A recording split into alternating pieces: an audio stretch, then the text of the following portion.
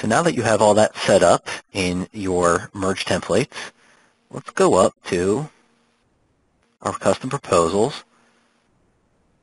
So this right here, this is the proposal we're working on, and we need to go ahead and we need to use this sections button to tell it where to grab information and what template to shoot it out to. Just like if you've ever done this in Word, this is the same thing. So click on sections. You'll see I have already gone ahead and I have added our merge templates to these different sections. But all you do is you insert a new section, you give it a name, you describe it, you tell it what info center to look in to pull that information, and then you're going to grab the merge template, you're going to do a search for the actual merge template you want to use, select it, and you're good to go. So hit close, and it's always good to hit save when making changes in here. It's just best practice. So every time you add a section, you'll get a new tab up here. You'll see these are the different sections that we had. We have 4 sections, we have 4 tabs. They're all named the same, they're the same thing.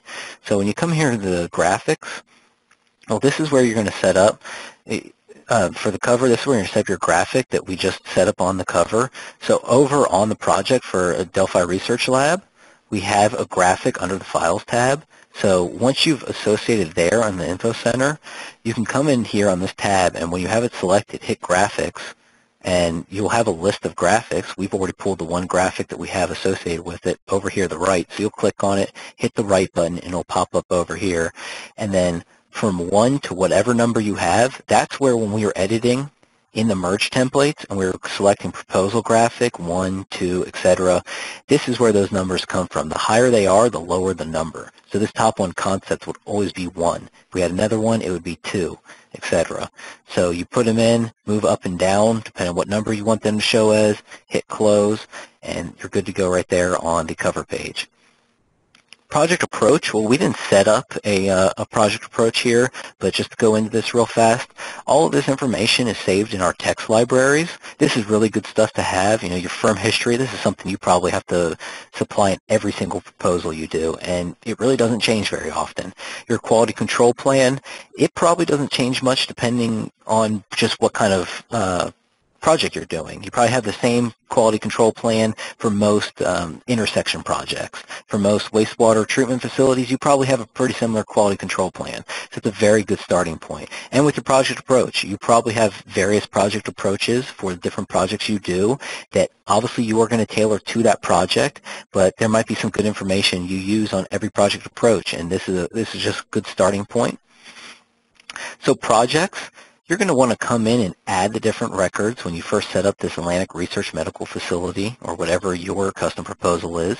You'll come in and you'll add these projects. This is where it's telling Vision to use these projects associated with this custom proposal. So these are the projects you are going to be exporting out onto those cut sheets that we set up. So you'll just hit the Add Projects, go through, find the projects you want, and select them. Well, on these projects, you're going to have different descriptions possibly, even possibly different team and different graphics. So let's start with the graphics. Again, just like we did on the cover page. Over on these projects info center, there's a file tab, and you've hopefully uploaded some graphics onto the files tab for these different projects. Well, you hit the graphics button. This is where you go through and you can tell it, hey, take this graphic, move it over here. We're going to use it. That would now be graphic 3. One note, you have to have access to the graphic for it to show in this. So I actually have these graphics saved to my desktop or somewhere on my computer, so then Vision's able to go and reference it. The reason this one is not showing for me is one of them just wasn't showing for me a minute ago. It's because it was not uploaded by me. So you actually have to have access to it. I don't have access to a server environment, but I imagine if you had a server set up at your office, you'd be able to just upload them all from the server location and Vision would recognize it. Sarah, I don't know if you know anything about that, but I am pretty confident that is to be true, and it is a follow-up on Kona. I will address that and get you an exact answer to that.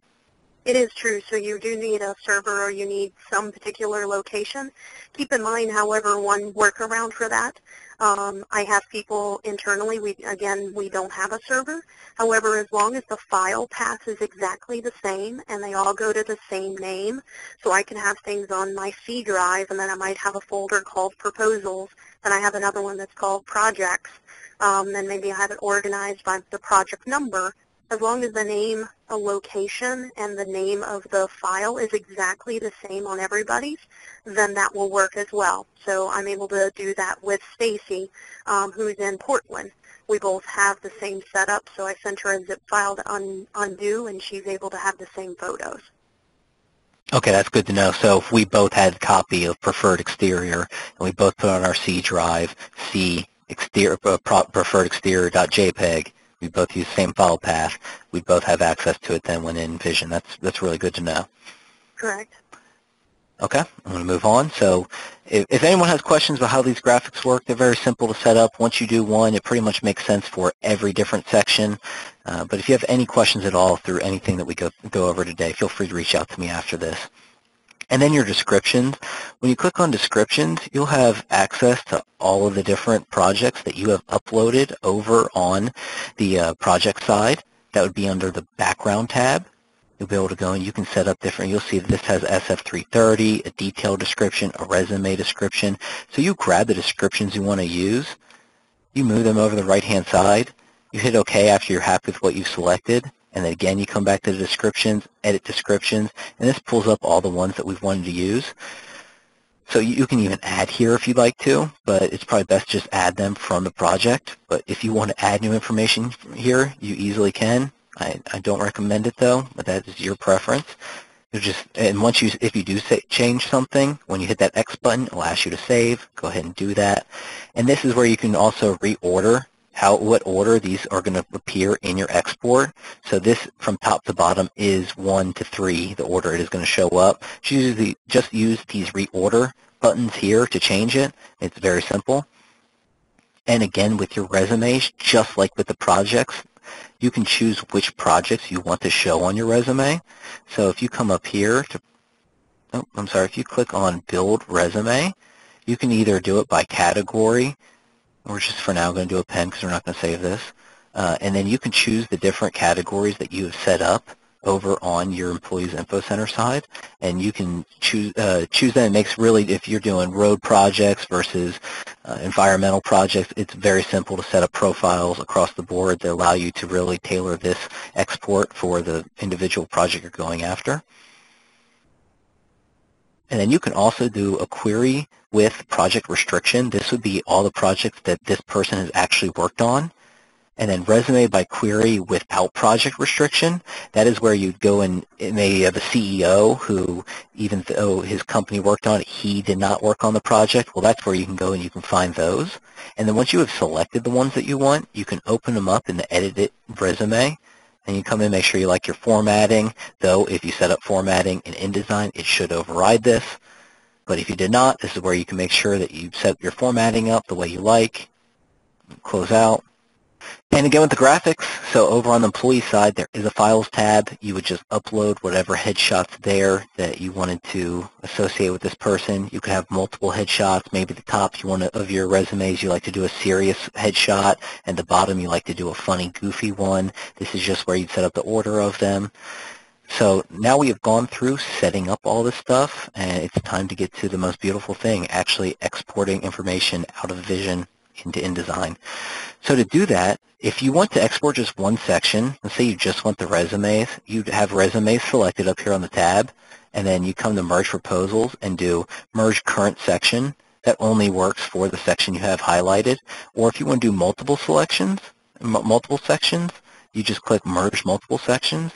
And one note, you can do just one section out of Merge Multiple. So I have the habit of always clicking Merge Multiple. It just works for me, but you do it the way you want. So select what we set up earlier. We set up a cover, our resume cut sheet, or a project cut sheet, and our resumes.